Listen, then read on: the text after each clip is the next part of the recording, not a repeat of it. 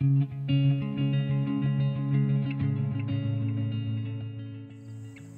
few cars have the heritage to become a brand within a brand. In the world of endless products, most companies can only dream of creating an icon like the Twinkie, the Walkman, or the Pontiac Sunfire. For an obtainable car to become a household name these days, it would either have to print money or cure cancer, neither of which the 2015 Ford Mustang has to do. Because let's face it, it has 50 years of history behind it. Nostalgia aside, this is the first modern Mustang to have captured my attention in quite a while. Let's see if it can keep it.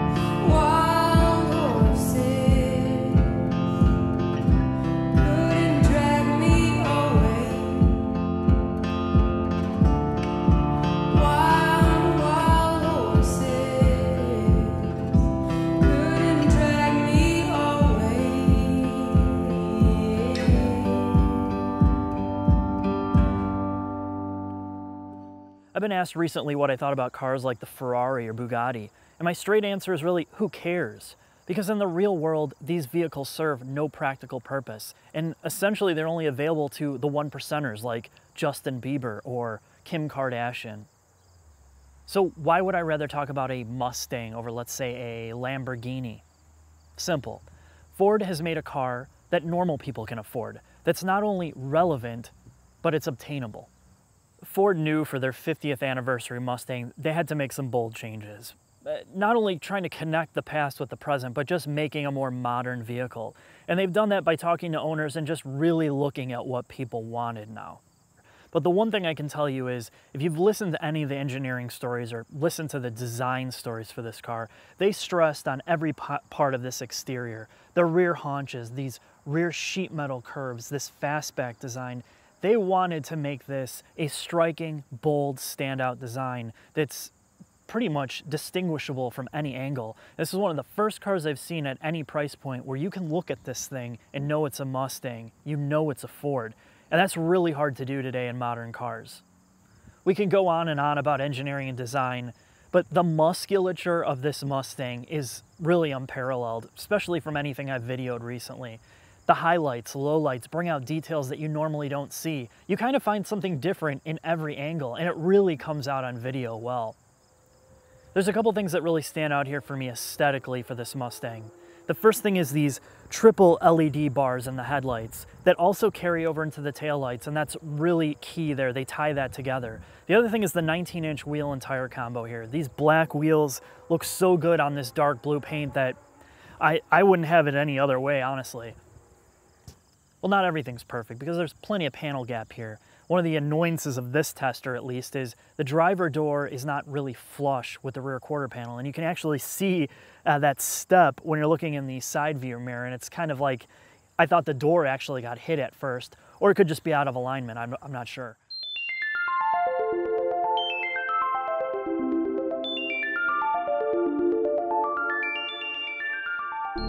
Scott.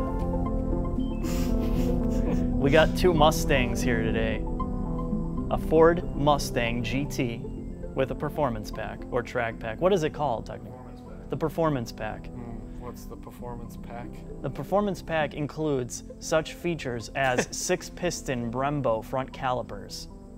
It also includes these specialty wheels that are about 60 pounds a piece with the tires to fit over these performance brakes. The other thing this performance pack includes, Scott, is the springs and dampers have been revised to give you that extra bit of control, performance. One of the things when you get under the Ford GT Mustang, Scott, compared to the EcoBoost is you'll notice right away that the front aero diffuser is more performance-oriented. Yeah, because it's got some air ducts. Yeah, it's got these air diverters. Air diverters, right. And then it's got flappers. Yeah, it's got full-force air flappers that redirect air onto these massive steel rotors. So how big are, these brakes are huge. Mm-hmm. How big are they? 15-inch. What are you going to do with 15-inch brakes? Have cool brakes when you stop at the stop signs at the grocery store parking lot? True. But what about the drag strip? So throw parachutes out the back for. No. Do they have a parachute kit for this car? Sure. We'll have to do an install on that. It'd be easy. So you're going to go from like 30 down to 0 with just deploy the I don't parachute? think they'll work under 30. Well, you just have like a propulsion system to blow the parachute out, so it looks like it's... Oh, so it looks the part? Yeah. You do that while someone's riding your ass. Yeah, blow the parachute out. The front suspension is just a standard strut-based front suspension. The only difference here that Ford did is it has a dual ball joint configuration. And the reason they added dual ball joints in the front is to be able to support these massive brakes that they're putting on. And obviously it's a reinforcement as well. It's supposed to give you more direct feel, although that doesn't Why isn't there an upper ball joint? Because you don't need an upper ball joint with a strut suspension. But why wouldn't they go with that on this here performance car? It's a really good question. So in the front of the GT Performance Pack, you get this K-brace, which just reinforces the front end, which probably with the weight really helps here. Mm-hmm. You're pushing about 3,800 pounds curb weight with the GT. I think the only other thing to note here is in terms of adjustability, again, we don't have suspension adjustability in terms of alignment. One of these things when you get into a sports car territory that you'd actually like to be able to tune that type of stuff.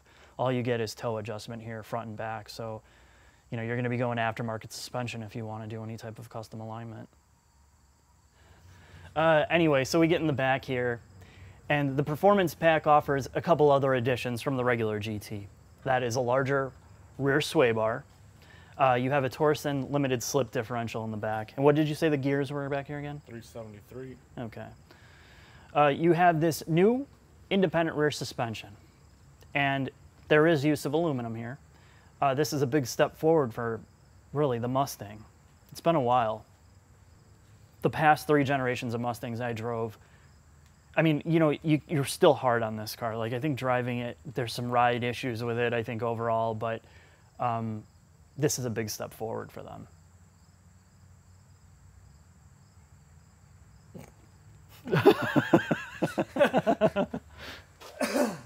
For them, yes. Everyone else has been doing it for... Yeah, I mean, this is a big deal for Ford, but in terms of the industry, they're really the last to adopt this. So, I mean, while it's a big deal, it's not as big of a deal as it really is made out to be. But in terms of the Mustang, it does improve the rear end feel a lot. It improves the overall drivability of it. So, Scott, we're under the tried and true, well, maybe not so tried and true, Mustang EcoTech. EcoBoost. Oh, I'm sorry. The EcoBoost, I lost. EcoTech just left. Oh, yeah, that's right. It's the EcoBoost Ford Mustang.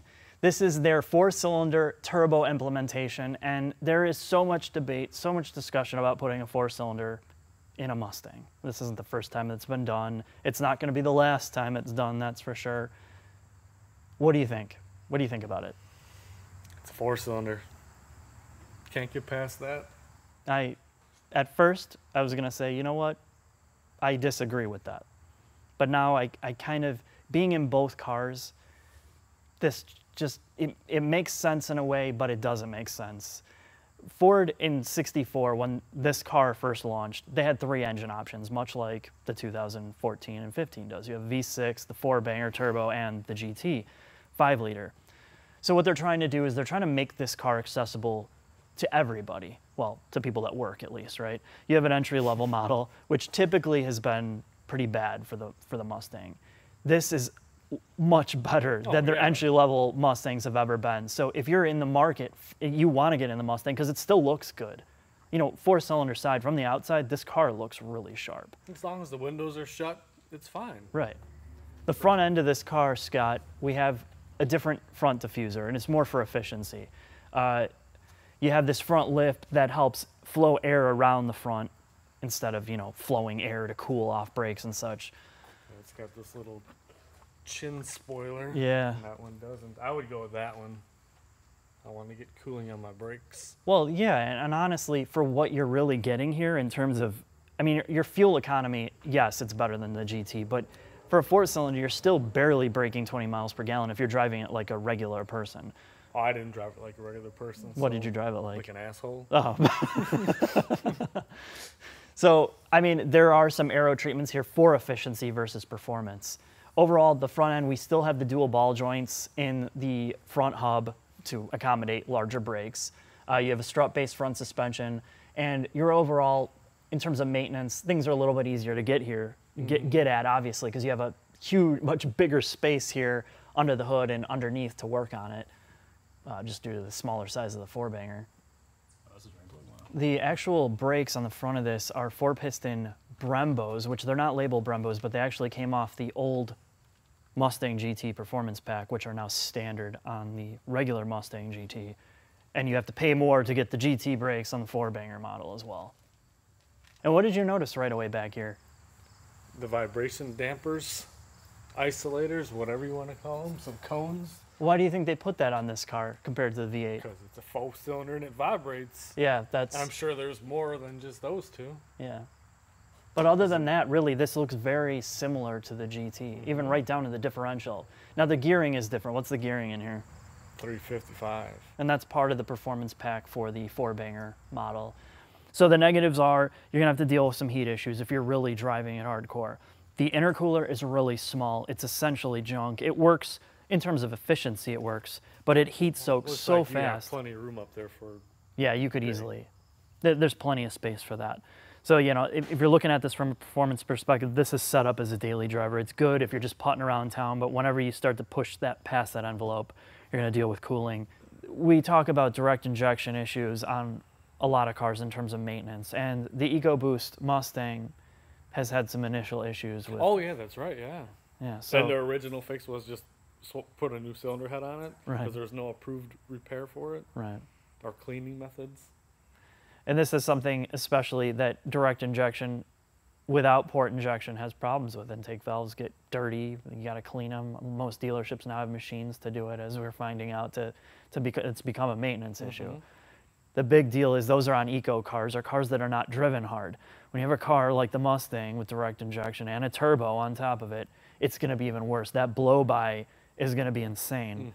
And oil temperatures get hotter, that vapor keeps blowing back and through the intake manifold. And I think it was, what, cylinder 2 had a big issue in terms of... Right, because that's right where all that stuff was. Right. Yeah. So that's something to note. If you're driving flat out, you're going to know that you're going to have to do extra maintenance on the 4-banger with direct injection because of the turbo. And what do they get for cleaning the intake valves on one of those? Oh, it's, I think, 6 hours labor at a minimum, depending on how bad it is. And they were doing cylinder heads under warranty. Right, when it first was happening. Right. Because they didn't know what to do, or they didn't want to believe you have to blast it with walnut shells.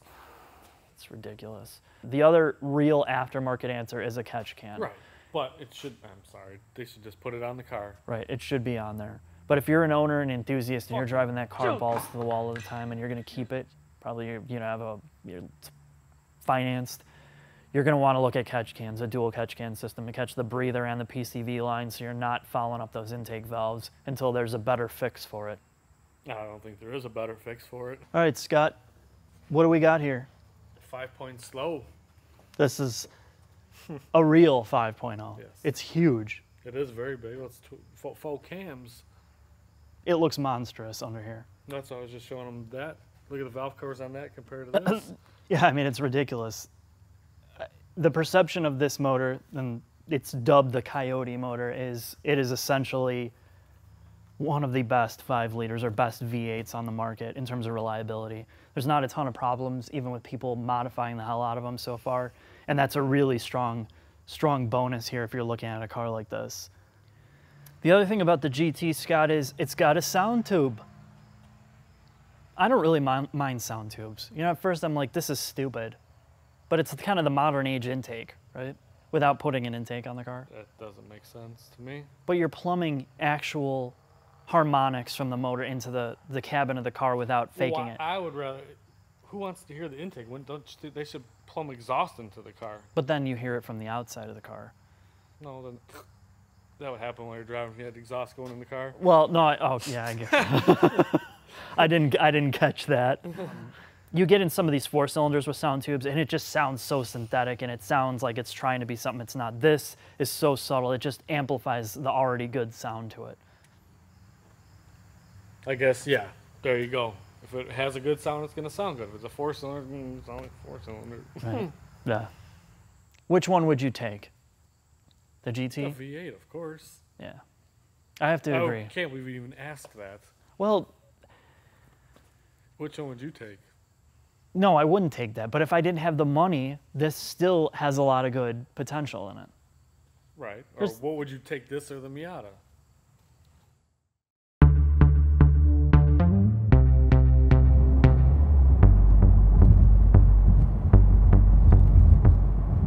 One of the problems with quiet cars, especially luxury cars, is you get one rattle or creak and it will absolutely drive you insane.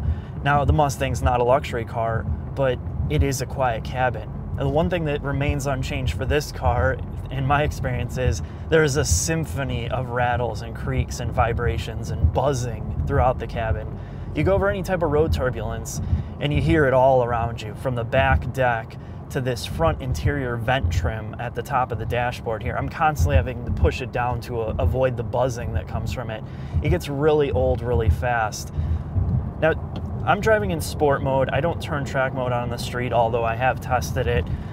Sport mode just kind of changes some of the settings, the throttle settings, the steering setting. I actually turn off sport mode on the steering because I feel it's so artificial that I prefer comfort mode in the steering feel. I know that's kind of weird, but let's check out the turns here.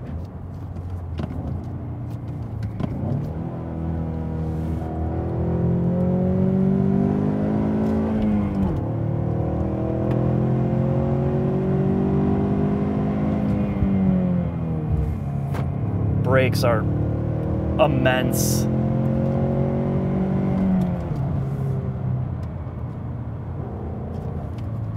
You would never guess this is a 4-cylinder, ever.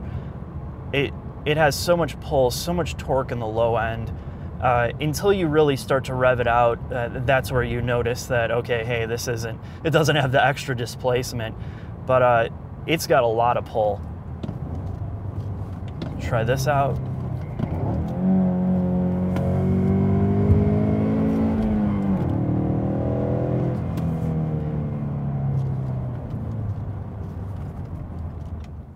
All right, I'm going to flip the traction control off here for a second to check out some of the acceleration here with the power getting cut on us.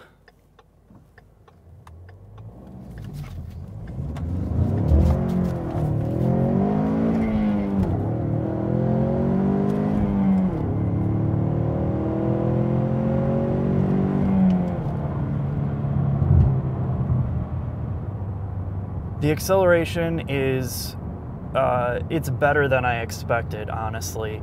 I've heard a lot of people say, well, it doesn't feel like it doesn't want to rev. You know, it feels anemic because of the weight. I think this is kind of a really good balance for a street sporty car. You have a really good foundation with power here. And as soon as you learn that you shift this car in the power band, you just don't bang it off the rev limiter like a naturally aspirated car. It drives a lot smoother. The actual driving enjoyment's better, and it's tuned specifically for daily driving.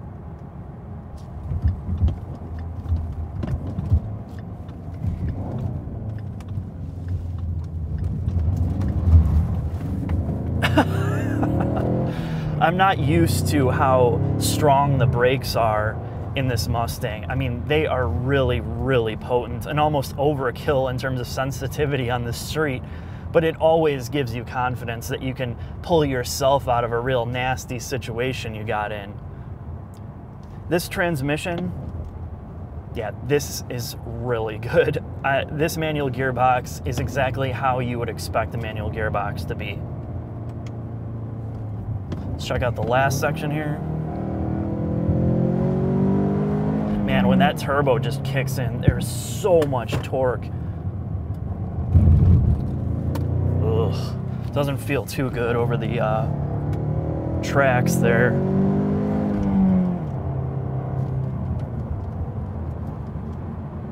When you're nailing this thing through the corners, you realize, especially on the street, you realize how important that low RPM torque and power tuning and delivery is.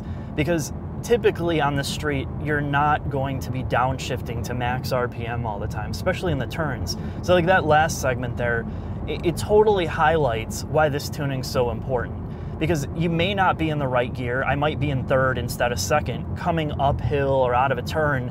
And normally where you're like, oh man, I should have been in second, there's so much power and torque there to pull you out. It's almost like you don't even need to grab a lower gear. And that's part of why the tuning's like this for the street. It makes a lot of sense.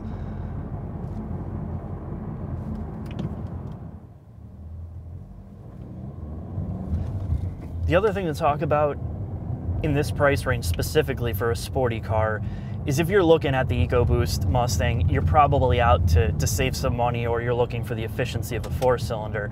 Either way, when you're dealing with sports cars in this price range, you get a couple different types of formulas. You get the FRS and BRZ, which has an overly dampened ride to give you that sporty sensation. And the sacrifice is it's really firm on some of the choppy pavement. The Mustang here, this kind of takes the opposite approach. There is a lot of compliance in this chassis. There's a lot of vibration damping. There's a lot of suspension travel. And it's not necessarily a bad thing, because if you're using this as a daily driver, it's not gonna beat you up. Like the railroad tracks we went over, there's a little bit of an excessive amount of slop there. It's not a very overly controlled feel.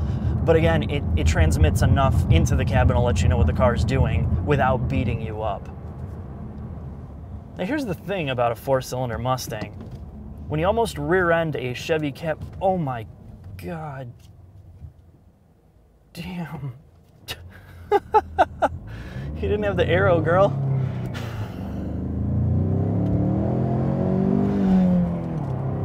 When you're driving in traffic and you're stuck behind people that really don't know what they're doing, or just sharing the road with other drivers, you realize right away it doesn't matter if you have a 4-cylinder, a V8, a V12, or a W16, because all that power means nothing unless you can fly. You are stuck like everybody else. For daily driving, with a 4-cylinder, you do get that efficiency. You do get better fuel economy. On average, I'm seeing in the low 20s when I'm not beating on it. When I'm beating on it, the worst really I've gotten is about 19 miles per gallon. And that's really hard to do with a heavyweight, high displacement car, high horsepower car. So you do get the efficiency here. Here's my biggest issue with this Mustang. And you're gonna hear this a lot from other people, I'm sure.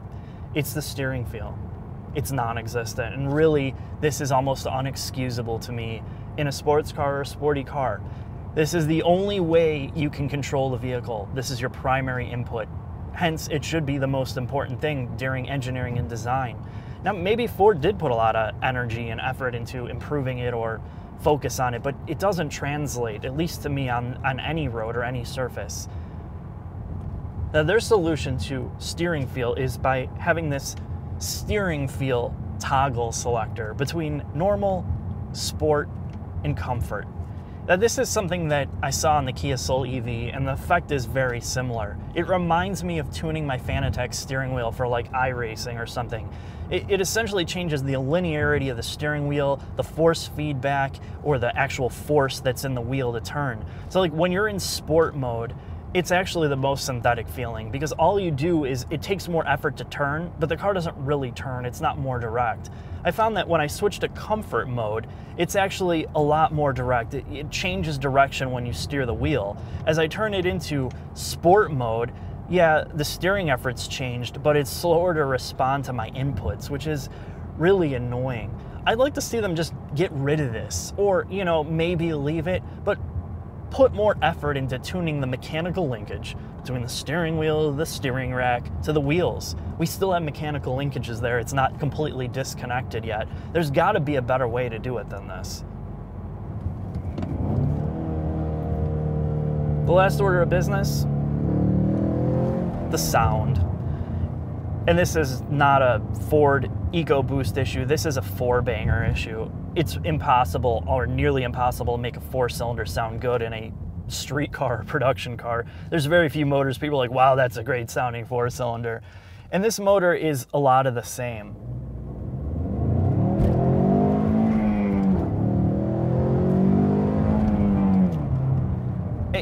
When you first hear it, you're like, it doesn't sound like a four-cylinder. It sounds a lot more tough or deeper. But you realize in short order that this is all kind of a synthetic reproduction through the speakers. They are playing a tone over the engine sound to give it more of a growl, a tougher sound. And then you hear kind of some of the intake noise coming through the cabin as well. And sometimes, especially in downshifts, you hear this burble or just kind of like weird sounds that don't sound good at all, honestly. It's something I could totally do without in here, specifically the sound reproduction, the synthetic noise through the speakers. It doesn't do it for me.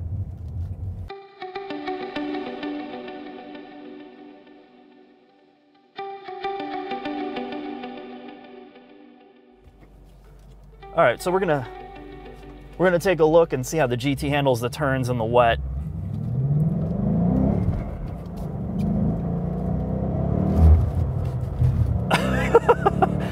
You can tell when you have a lot of power, this becomes a frightening experience. Oh my God. This is where, if you're not adept, this car will bite you very fast. And this is something that you take for granted with big power, is there becomes more just driver skill needed to control it, especially when you're in conditions like this. Now, yeah, it can be all fun when you're in the dry, but this is where the big difference comes in between a car like the EcoBoost and having all this horsepower here. You have to manage it, you have to be responsible with it, or you're gonna wind up wrapped around a pole.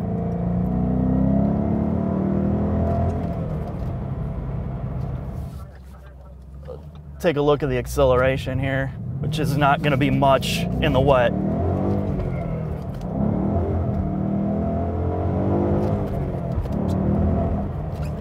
This car just wants to lose its rear end all the time. And part of this is, you know, you have run flats on this car that aren't particularly the greatest.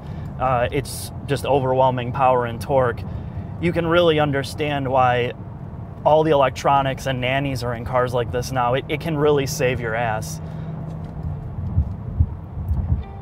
Again, driving the GT, much like driving the EcoBoost, is very similar when you're not mashing on the throttle. The transmission's extremely good, it's direct. The throttle is sharp. Overall, the main difference here when you're just cruising along is fuel economy. There's no comparison. This car does not get very good fuel economy, especially if you have a heavy foot.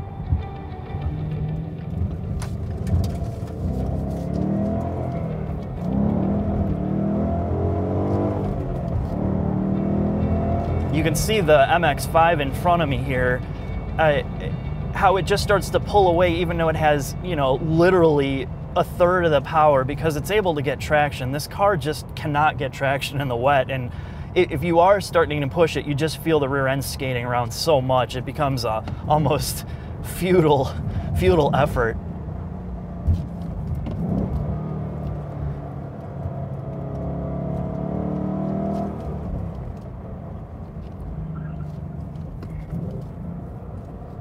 I have almost zero confidence in pushing this car.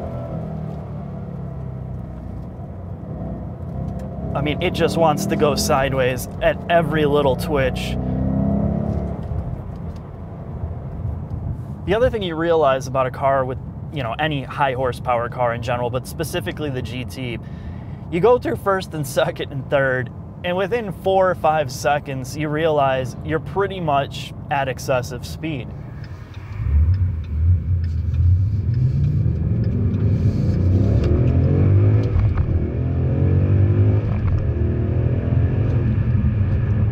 The fun's over really quick. Yes, you get up to speed fast, But you can't have a lot of fun with getting in a lot of trouble in this car. So that's another negative aspect, namely for a street car. You want the V8. It's exactly what you want in this car, but at the same time, it's just, there are a lot of trade-offs to deal with, from fuel economy to just overall getting in trouble to dealing with just the ass end of this car being all over the place, especially in the wet. There are some trade-offs, but I think most people are going to settle for having this. It's the risk, it's the danger, it's the fun that just makes this car so compelling to drive.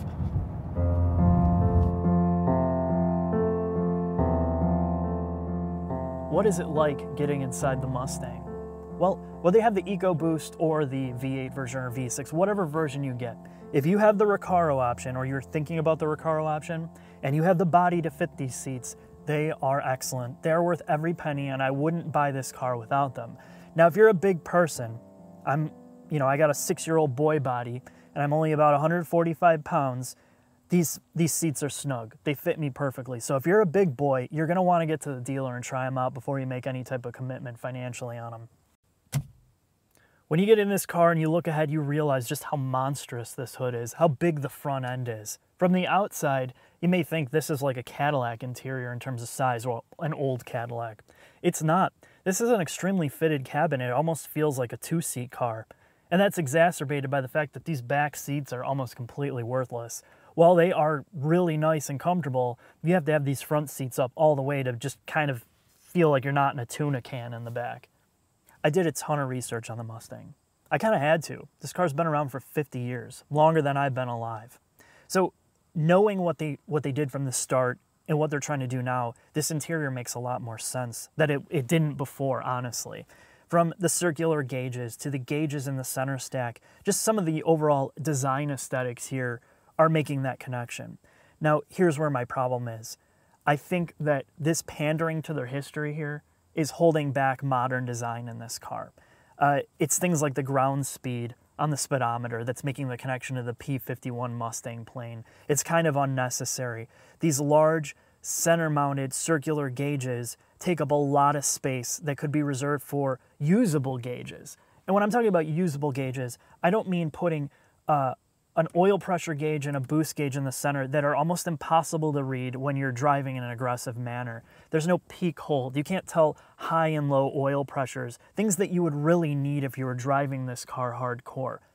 Now, probably the Mustang fans and the Ford fans are probably going to all ready to trash this review, but it's just a commentary on the modern state of the Mustang. Really, it's hard to bridge that gap between old and new and make everybody happy. I totally get it. And I know Ford spent a lot of time on the design of this interior, and it really pays off in terms of ergonomics and drivability. This is the best Mustang interior yet.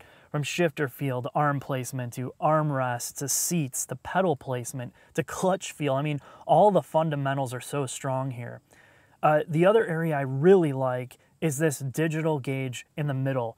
How it's implemented and how you get through the menus is one of the best implementations of it yet of any car I've been in. It's simple to get in and out of menus without thinking about it. It's intuitive, and that's most important. The center stack controls are really good. The ergonomics are sound. Your volume and tune knobs just have a really high quality direct feel to them. The HVAC controls, they're all physical. You don't have to use the touchscreen to use them, and it's very intuitive. The hot and cold rocker is a little small. I'd prefer a knob, but whatever. You're just splitting hairs on that. These toggle switches, which are airplane inspired at the bottom, again, this is just a debate of, do you like the modern or retro throwback? I personally think they're unnecessary, but they do work. You have your mode selection here for your drive mode, which is essentially race or track, sport plus, winter mode, and then normal. You can kind of toggle through on this digital screen. Infotainment. Not going to spend a lot of time on it because this is the last model year that Ford Sync is going to be in Ford vehicles, the Microsoft design system. In the F-150 King Ranch I got out of, it was horrendous. There were times I just turned off the screen and didn't want to deal with it. It was so slow and weird to respond, so glitchy. This is the same implementation in this car, but the difference here in the Mustang is it's not slow. It doesn't lag like it did in that car. So I don't know if it was just a problem with the software on that car needed to be reflashed or updated. I'm not sure. So one of the last two things, storage capacity. Interior storage is pretty adequate. The glove box has a surprising amount of storage, and it's really ergonomically placed, the button to push it in to open it up as the driver, which I like. Well thought out. Now conversely, we have this center armrest, which really doesn't have a lot of storage. And not only that, they've decided that the mechanism to open it is going to be in between your seat and the center console. It's actually on the side. So if your seat's farther forward, it's really fidgety to try to open it while you're driving. It reminded me of being, well, 21 years old again, trying to remove a bra with one hand. Last but not least, one of my favorite things that Ford's doing, specifically on the Mustang, is allowing you to customize your gauge cluster lighting and your ambient lighting color, because they've implemented LEDs here. Modern age, you shouldn't be stuck with one color anymore. If you're one of those people that don't like me, I don't like ice blue in my interior. I like it more off-white or whitish. You can do that here. You can change it whatever color you want, and that's one of the best suits of this interior. Now, all of that's done through this center menu. You can't do it on the infotainment here like on the other Fords, and I'm not sure why. Maybe I'm missing something, but this center cluster is a lot harder to adjust the color than it was on the infotainment before. But not a big deal, you can still do it. The big negative here is your steering wheel controls, your HVAC controls, and your window toggle buttons here are all this off blue color, and you can't change them. The LEDs are just one color and all that. So while you have everything else the color you want, you're stuck with this weird blue on everything else, and it's one of those oversights, and I know it's a cost issue, probably a lot of money to implement adjustable or SMD LEDs and all this stuff. But again, it's something to note. It's a really good implementation for most people. You're gonna like it a lot.